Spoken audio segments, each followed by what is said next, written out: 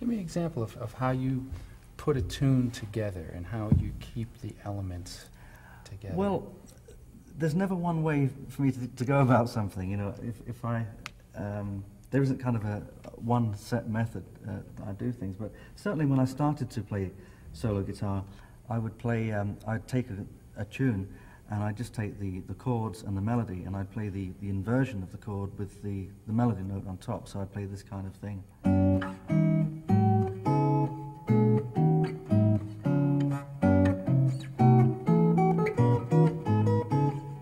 It's a chordal thing, but I don't really play like that. I don't really think that way. Maybe because my dad was a bass player, I always think of the bass line all the time. So I think of the bass line. So I've got the melody.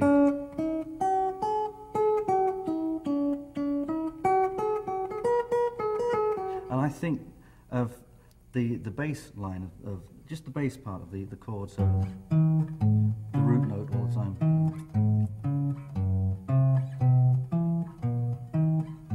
And if I put that together with the melody, I get this.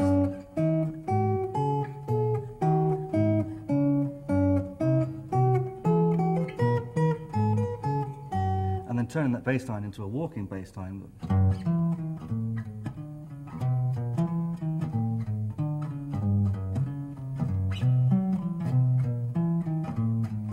For the melody.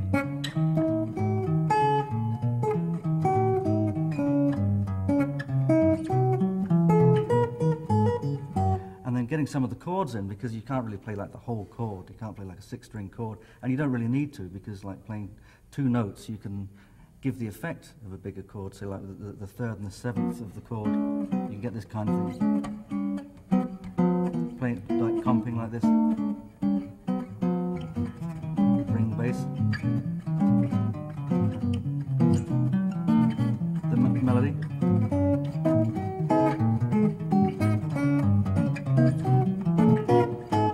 And then of course, once you've got that, the idea is not really to make a party piece out of it. From that, then I kind of move on to improvising around that. So I'll change I've got those 3 parts, but I'll kind of change them around.